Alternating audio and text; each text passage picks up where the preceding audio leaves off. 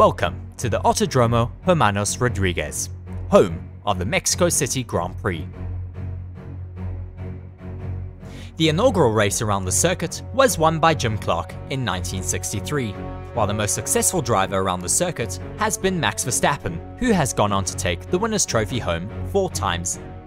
The Autodromo Hermanos Rodrigues is a high-speed street circuit spanning 4.3 kilometers. This tricky street circuit is made up of 17 corners and 3 DRS zones, 2 of them being consecutive DRS straights, which should provide great overtaking opportunities on Sunday.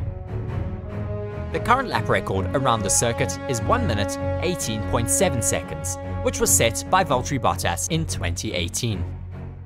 At over 2,200 meters above sea level, the Autodromo Hermanos Rodrigues has an altitude of over 1,400 meters higher than the second highest Formula 1 track on the calendar, being the Interlagos circuit in Brazil.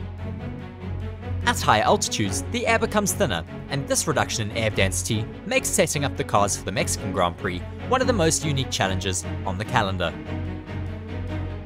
Dave Robson, the head of vehicle performance at Williams, went on to say that the low pressure means that despite running large rear wings, the drag and downforce of the cars is still low, as well as cooling the power unit and the brakes is also very difficult around the circuit. The turbo also needs to work very hard to keep the internal combustion engine running correctly. As part of a requirement for each team to run a rookie on 2 occasions during the season, Mercedes, Alpine, AlphaTauri, Alfa Romeo and Haas will all give track time to promising young talents this weekend. Danish Formula 2 driver Frederik Vesti will make his F1 debut for Mercedes and get a chance to show what he can do in modern machinery, taking over the seat from George Russell.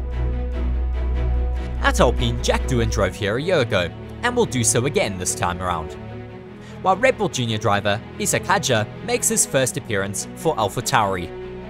The Alfa Romeo reserve driver Teo Porcher will be getting a go in Valtteri Bottas' car around the Mexican circuit, and Ollie Behrman is also getting his first taste of an F1 weekend when he goes on to drive for Haas. This Formula 1 circuit provides some of the best viewing experiences for Formula 1 fans, especially in the Foro Sol grandstand, which is set up in an old baseball stadium, where you not only get to experience the thrill of watching an F1 car navigating a tricky technical sector, but you also get to experience the podium celebrations which take place within view of the Mexican fans.